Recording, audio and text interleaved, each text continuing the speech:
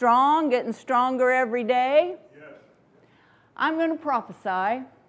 I believe this is going to be one of the first miracles that will be, it's the start of more to come. Yes. This healing is going to take place at such a supernatural rate. It will amaze and confound not only the doctors and the nurses, but all who are looking and who are watching the progress of this take place. Glory to God. Amen. Amen. Well, yeah, we're packing, we're moving, we're getting things together and getting ready for where it is that God is bringing us to. This morning, I'm going to take the text. It's going to be from Matthew 7:7. And it's Jesus speaking, and he says to us three things. He says, ask, and it will be given you. Seek, and you will find. Knock, and the door will be opened unto you. That's all we've got to do, is ask, seek, and knock. Now, that seems pretty simple, doesn't it? God has a plan for each and every one of us in this room. And we all know that. We all know that. Jeremiah 29:11 says, it tells us so. He's got plans for us, for our future, planned thoughts, great thoughts toward us, for a future and a hope to bring us to an expected end. We all have specific assignments that He's got for us in this particular place and time. You are not born out of your season. You are not born out of your time, but God has placed you here for this time, for this season. He's got things for you to accomplish. And all He needs you to do is say, what is it, Lord? Get all in and say, what is it, Lord? What is it that you... And when to see if that's where He needs you to be, to see if that's what He's got for you. All of us have assignments, and many times it's not just one. You know, like going through school. We start off in kindergarten, and we accomplish that assignment, and guess what? We get the assignment of first grade, don't we? So it's like, and here's the thing, it's not just an assignment, it's like the assignment of kindergarten laid the foundation so that you could be able to handle the assignment of first grade, which laid the foundation so you could handle the next assignment. That's what it's like. What God has for us, His plans for us are great. They are great. So in inquiring of Him, Lord, what is it? What is it you have me to do? You ask. Now, many times what follows that up, because we're human, we're in our mind, okay, so we ask, and He gives us something, man. He gives us a word, or He gives us the scripture in the word that says this is where you're to go, this is what you're to do. And what's the next thing we do in our human understanding? Well, or we say, how? How can that ever be? How could I ever get there like this? How could that? And then all of a sudden your mind just starts working overtime. Oh, well, let's see. I guess if I did a little this, if I did a little that, if I went through that door, if I went and did this, if I talked to that person, and boy, all of a sudden you're trying to figure everything out. Do you know that that's not your part to do? The how is not important. It's just about the why. Why He's calling you to the place that He's calling you to. It doesn't matter how He does a thing, just as long as you get there. Amen? Amen. He knows how. Even in this, my husband and I, we know that God is calling us to Idaho. There's a work for us to do there. I don't know exactly what it looks like. I just know that we're called to be there. We're a team, and He's called us to team something there for Him. So, you know, we've went back there 3 different trips. We've met with a realtor and seen what properties were available. Man, I've spent countless hours online looking at what's for sale, what comes up. I've been on Zillow. I've been on all the different, things. So after this past January was our 3rd trip of really earnestly looking. And so here I am, we're here with our realtor, we're trying things. And my husband and I go back to the hotel room. We decide to go to Cracker Barrel for dinner. So we walk into the Cracker Barrel, and the waitress there, her name was Anna. I have a young daughter named Anna. And so sweet gal, sweet little face, and she says, so what are you guys doing here in Idaho? You're visiting, huh? What are you doing? And my husband says, oh, we're, looking for a house. And she goes, oh, well, my stepdad, he's not ready to sell just yet, but he's got a place he's going to sell, so there's no realtor involved. And we said, well, we're not ready to buy just yet, but we're here to, do something about it. And so, long story short, we got the guy's name, we went to see the house, we walked in the door and go, this is the house. Didn't happen the way I thought it was going to happen. Didn't even come together the way I thought it was going to happen at all. I was due a big, large chunk of money January 1st, and I am still looking for it. It hasn't arrived just yet, but it don't have a choice. It has to come. I needed that in order for us to move forward to even purchase this house. So there was a court proceeding in order to make all that come together. So we went to court, and it didn't go down the way I thought it was going to go down at all.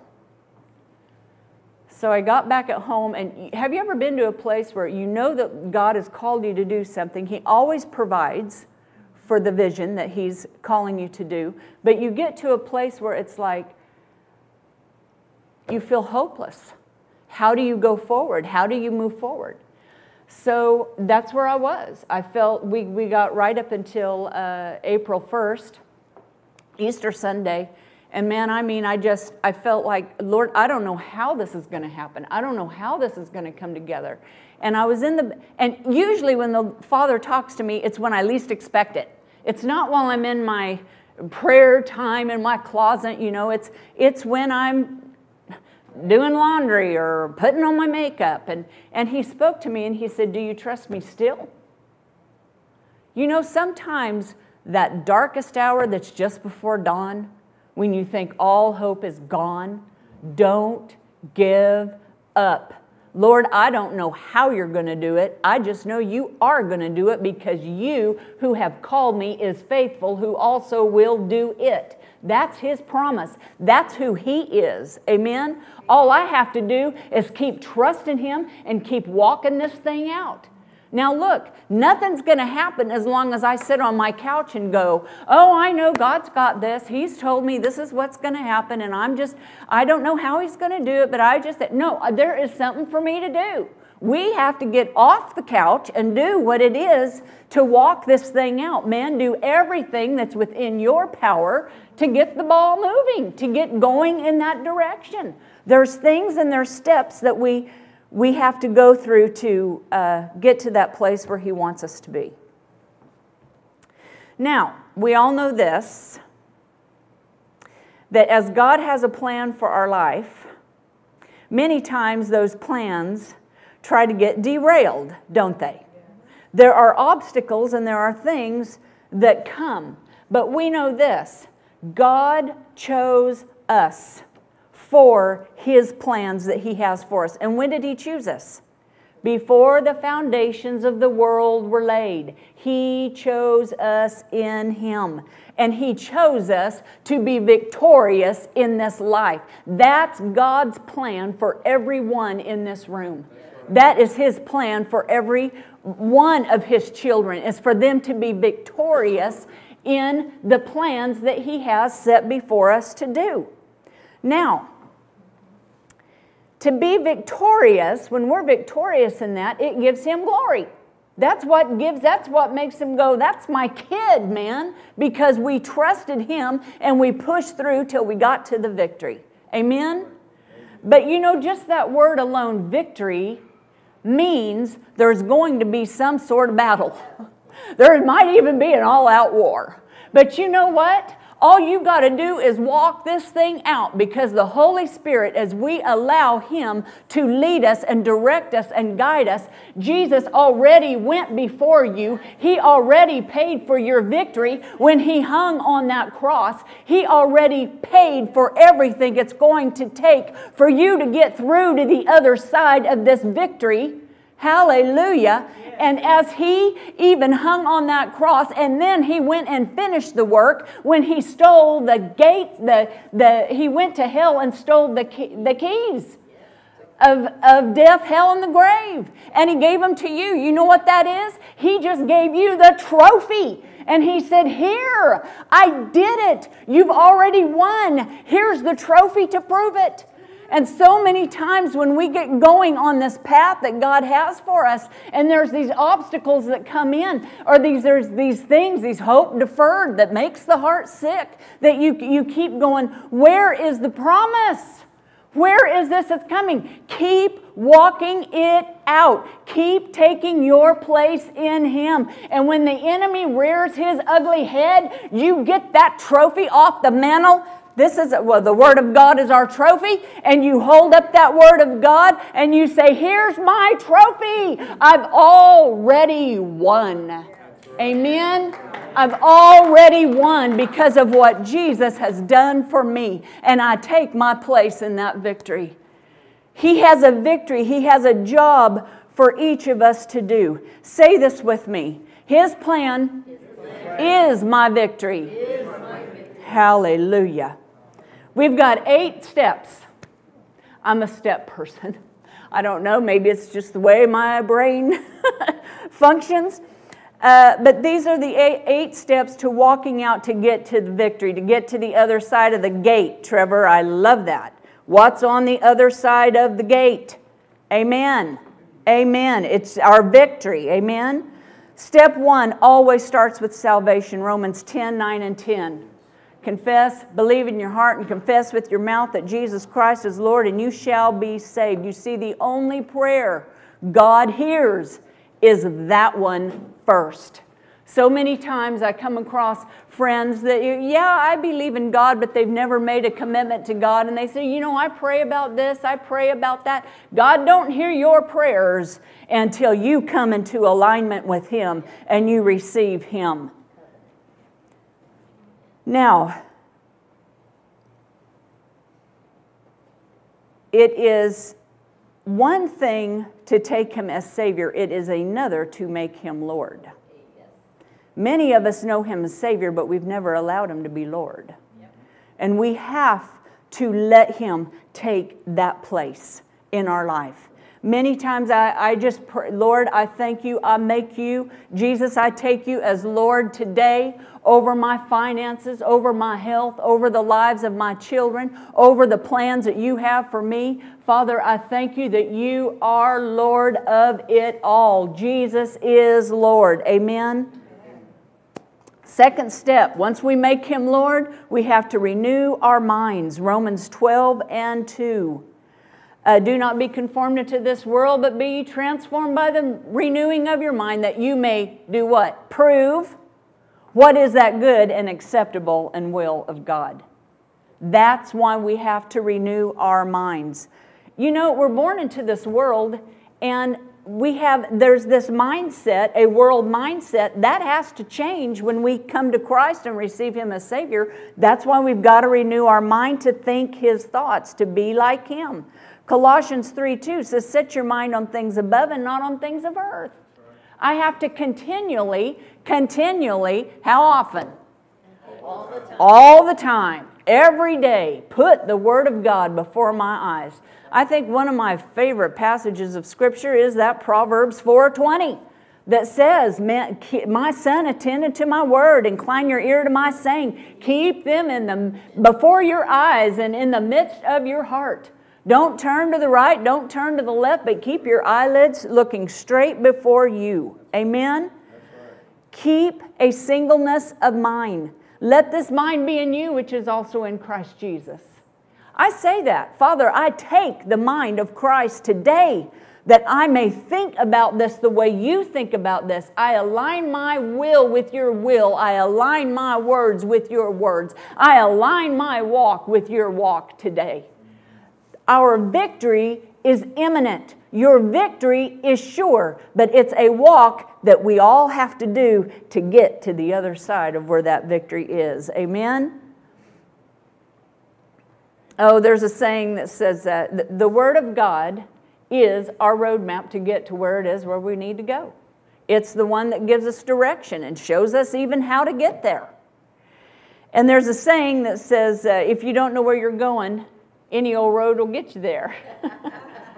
But when we know where we're going and the plans that He has for us, we just walk this thing out. Step number 3 is put your blinders on. Back to singleness of mind. My grandfather had a mule team. He plowed with the mules. He pulled a wagon with the mules. And on the harnesses of the mules, they have these little blinders. And they're just little leather patches so that the animals they have singleness of mind. They know where they're going. They're looking straight ahead. They're not looking to the right or to the left or all these little distractions that happen. Now, I've also been just on a horse riding that didn't have blinders on. And I mean any little old dog that whines, comes bark, or anything, any rattlement, anything. And boy, it just gets them jumpy. How many times do we get jumpy when the enemy's on the side road going, hey, look over here, look over here, look over here. There's distractions that try to pop up all the time. So we've got to keep our blinders on and keep our mind renewed to the Word of God and the plan and the purpose that He has for us, and just keep walking this thing out. With our blinders on. Also, the passage of Scripture that says, don't be like a boat that's tossed on the waves, because doubleness of mind. A man is unstable in all of his ways. Those that, don't keep, yes. Got to keep the main thing, the main thing. My father always says this to me. He says, steady as she goes. There are times we go through life when, man, it seems like those waves are crashing so hard that your boat is taking on more water than you can possibly bail out.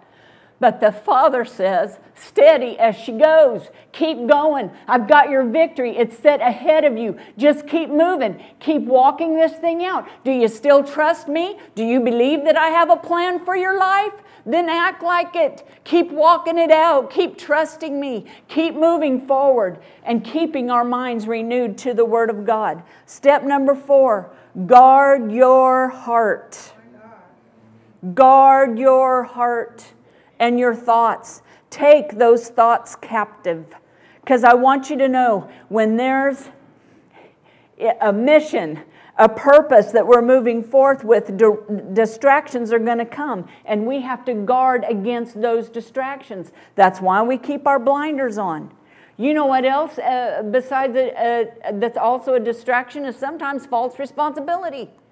As mothers, so many times we get wrapped up in, well, what am I supposed to do? What should I do? Oh, this isn't being done. So you jump in and you take care of that, and you try to take care of that, and you wind up ragged because you took on too many responsibilities that you weren't necessarily called to do those things. And so we get divided, and He don't want us divided. He wants us purposed before Him and saying, Father, help me with this.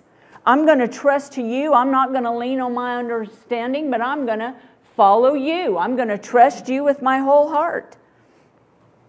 Understand that the enemy does not want you to fulfill your assignment at all. And as we're on the main road and we're walking down this main road, there are side roads that pop up all the time. There are frontage roads to your freeway constantly. And there are little distractions over there going, look over here, come over here. Why don't you take this road? Maybe it'll get you there quicker. It'll never get you there quicker. Your victory is never on a side road, ever. It is only on the main highway of what God has got for you. Amen? Amen. The enemy will try to stop you any way he can. But you just remind him he's defeated, and you get out your trophy and you wave it in his face. My victory is imminent. My victory is certain. Be aware.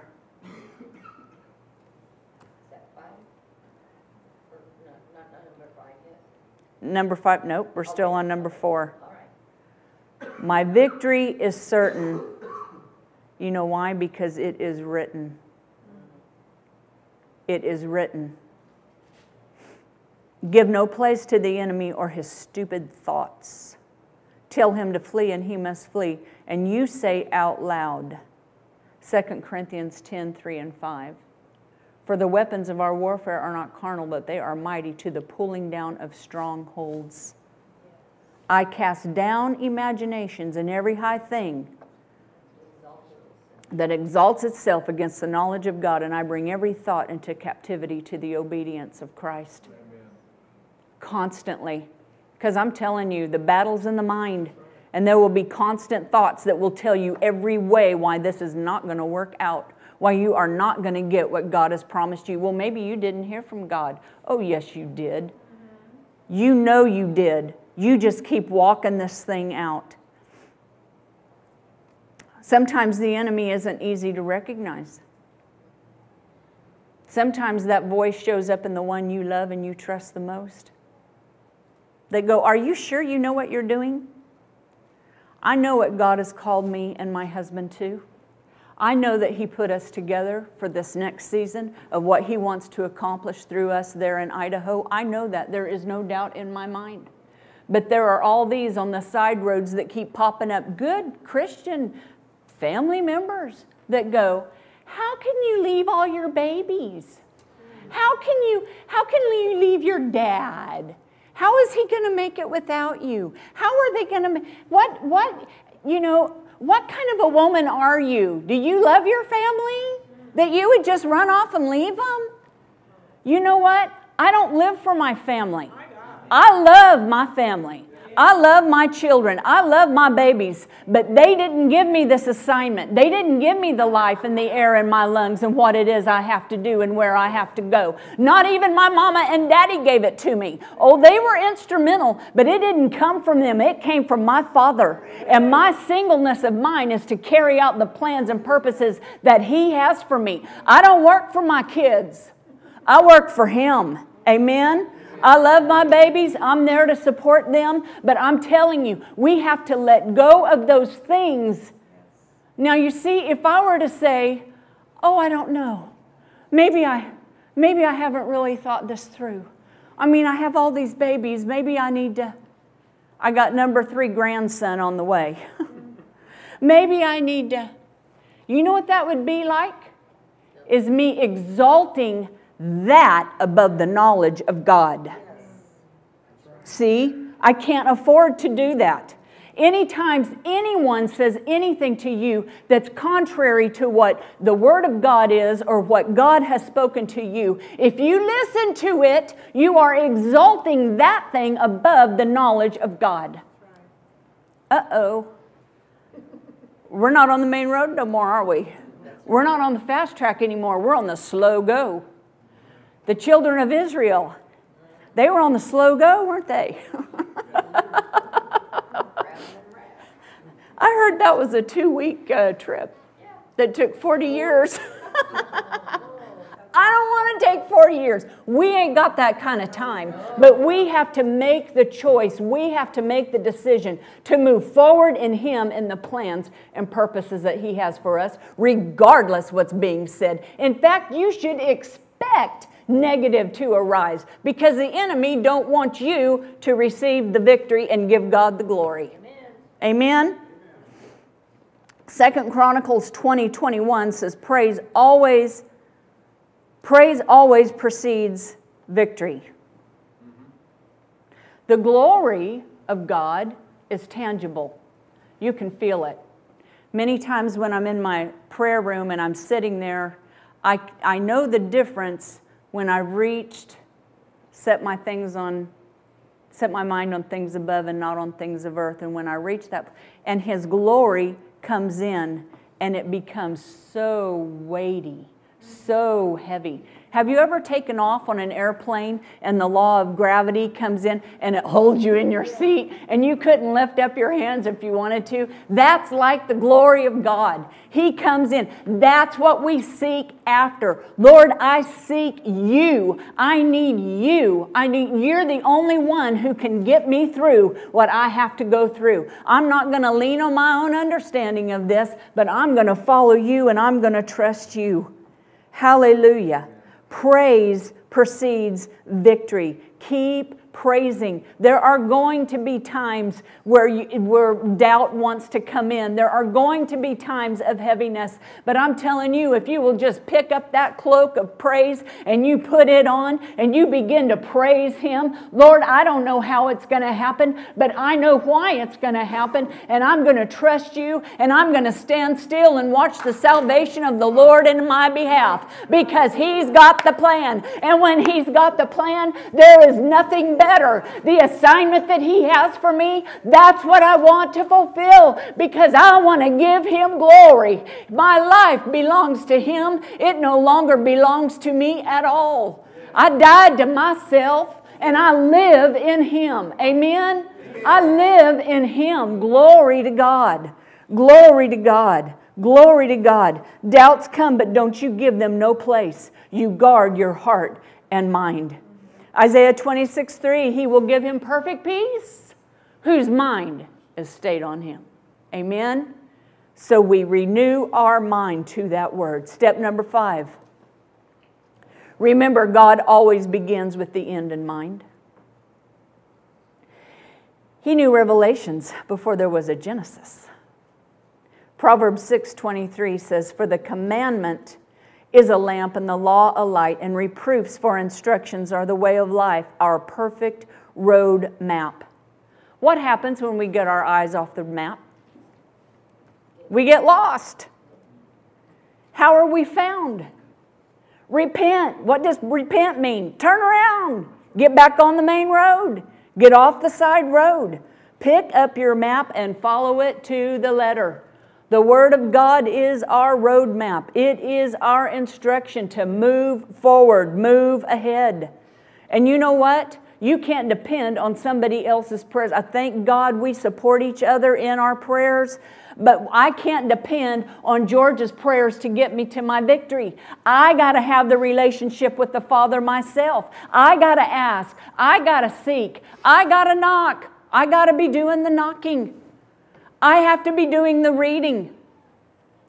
Diane can read all of the book of John. But just because she read all the book of John, that's not good enough for me. I've got to read it for myself. I got to know it for myself. I can't rely on my mama's prayers. I can't rely on my spouse's knowledge of the Word. I got to learn it for myself. Amen? This is our responsibility. It's whose life? God's plan and purpose and assignment.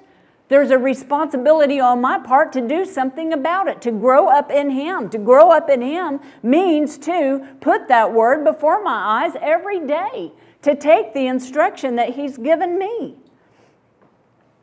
Number 6, don't try to outthink God. Tell Him how it's going to happen. Proverbs 14:12 says, there is a way that seems right to man, but its end is the way of death. Be consistent.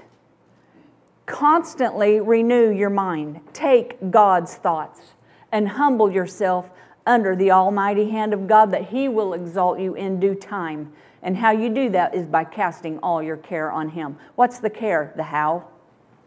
The how. How is this going to happen? What do you care? Give it to Him. Let Him see how He's going to make it all work out. So, back to my story of moving. Looked like all hope was gone. There's no way I got any resources in me to make this move or this house happen, to come together.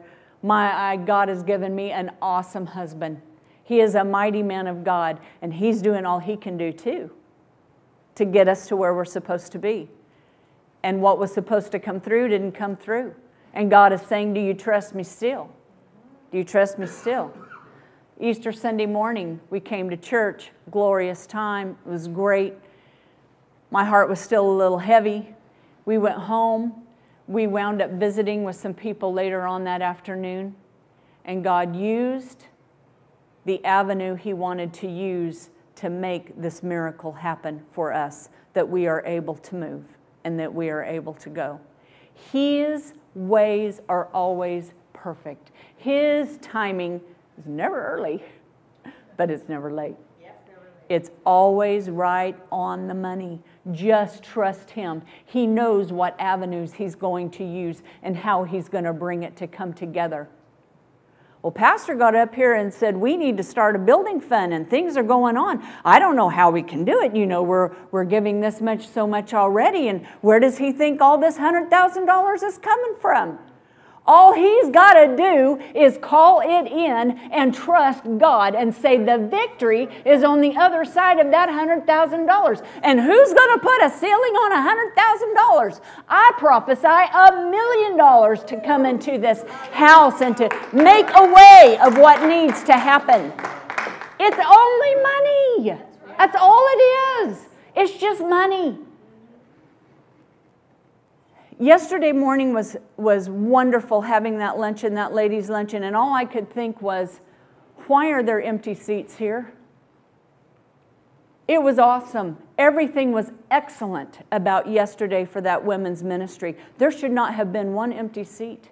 There should have been, I'm so sorry we ran out of seats, but here, you take my seat, take my lunch. Let me serve you today. Are you ready to give up your seat in this church and say, let me serve you today?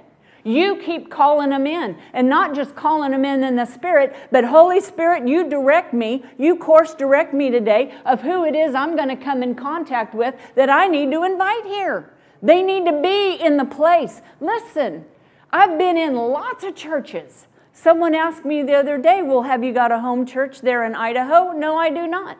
We have visited a couple of churches there while we were there on visiting, and that's not where God is placing us in either one of those. There are many churches that are there, but there ain't very many at all that have the move of the Holy Spirit as is in this house. And what it comes from is a pastor who is before the Lord and spending his time there, and he's not listening to outside voices that say, oh, you can't grow a church that way. Oh, that's going to be impossible. You can't get it done that way. No, he listens to the voice of God, and he don't care what you and I think about it. He's going to do what God says to do about it, and that's the way he's going to go. He's a faithful steward, a faithful shepherd of this house. And I'm telling you, that is rare in these days. Do you know how many pastors are dictated to by their board?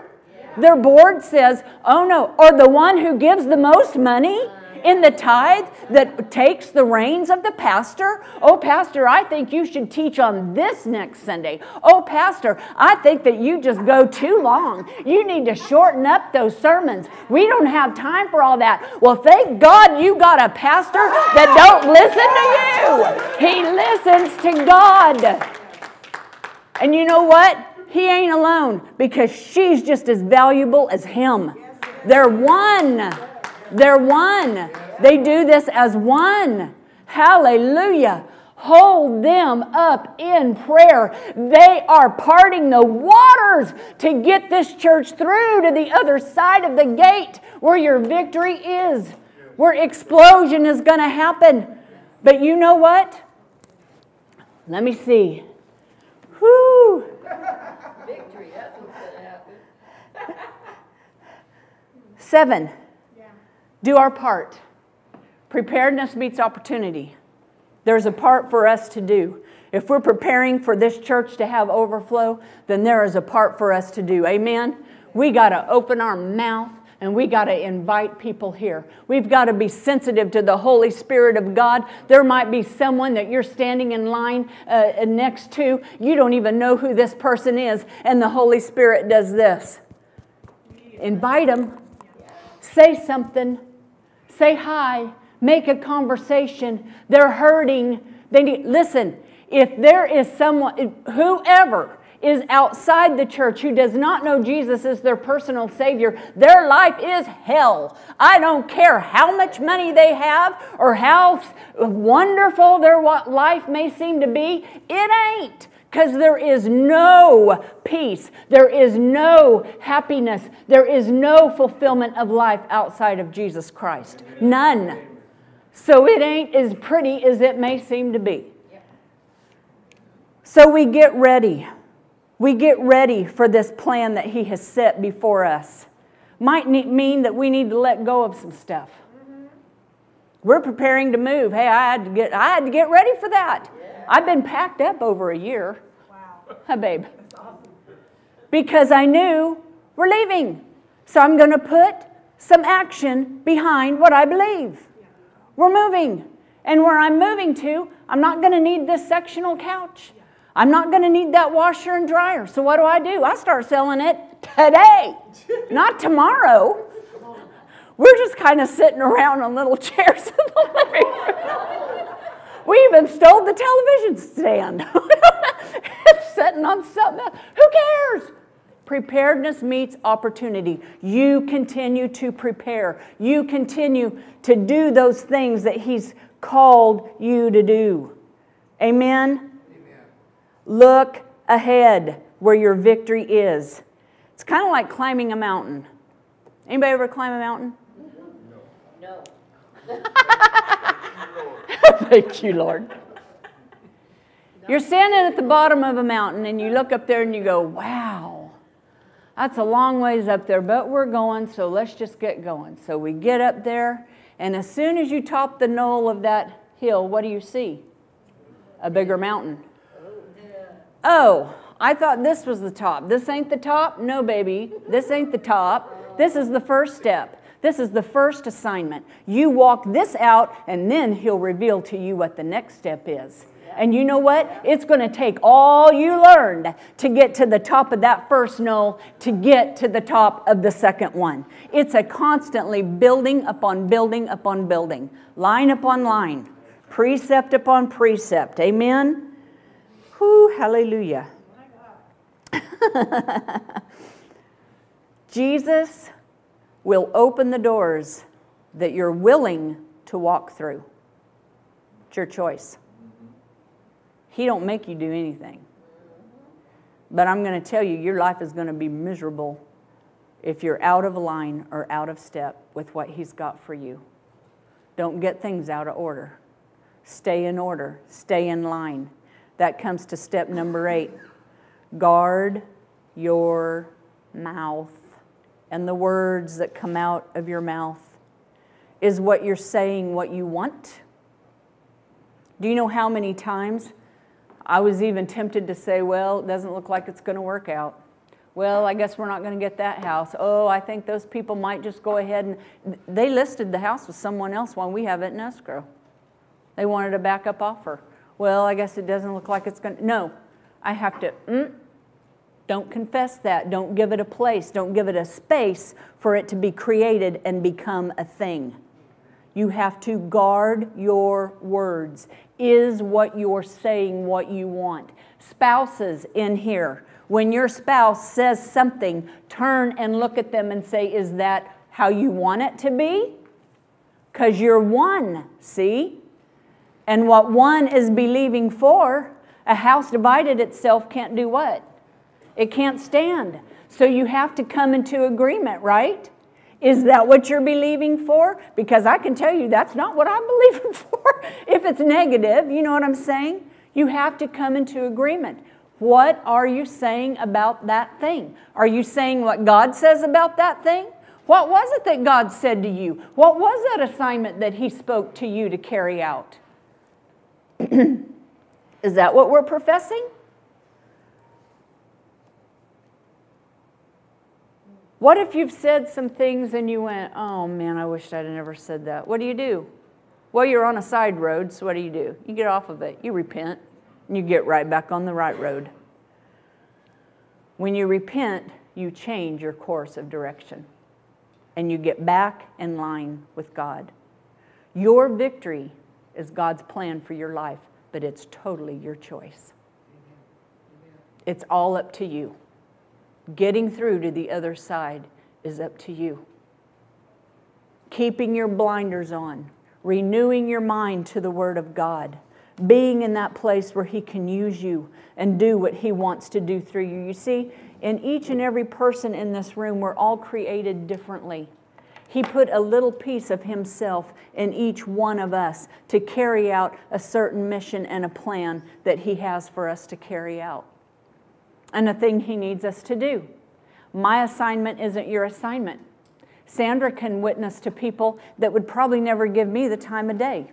We all have a sphere of influence of people that surround us, so we all must do our part. Say this with me. Father, I am willing. Use me. I align my words with your words, my thoughts with your thoughts, my way with your ways. Let it be done to me, in me, and through me, on earth as it is in heaven. Amen. Amen. Amen. Amen. You want to experience change in here? It's coming, baby. Be that change. Get out there. If God has done something awesome for you, and He has for each one of you here, or you wouldn't be here, tell somebody. You know, passion is contagious. What you're compassionate about, what you're passionate about. You share that with someone and they're, ooh. Joyful people make people joyful. Happy people make people happy. Let them see. Hallelujah. Your life of victory. And speak a word in season to people's hearts and let them know God has a plan for you. And His plan is for your success, for your victory. It's imminent. It's at the door, but the choice to get it is yours. Amen. Amen. Thank you. Thank you for this time. Thank you, Pastor.